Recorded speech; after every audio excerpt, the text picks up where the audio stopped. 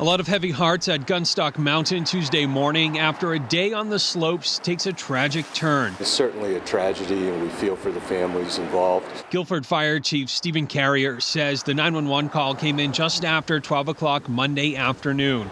An ambulance and an engine raced to the scene. And we're met by ski patrol with a patient that had some serious injuries, including a head injury.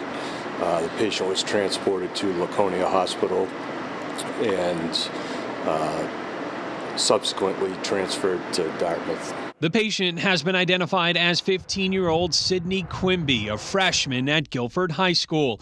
Principal Anthony Sperazzo sent this letter notifying the school community of Quimby's passing. For us, it's a sad thing. Our hearts go out to the family. It's a difficult time for them, and the entire Gunstock family is extremely saddened by this incident. Tom Day, president and general manager of Gunstock, says Quimby was skiing down the mountain when she went off the Duringer Trail. She was initially comforted by some of the skiing public on the scene until Gunstock Ski Patrol arrived at the scene shortly thereafter.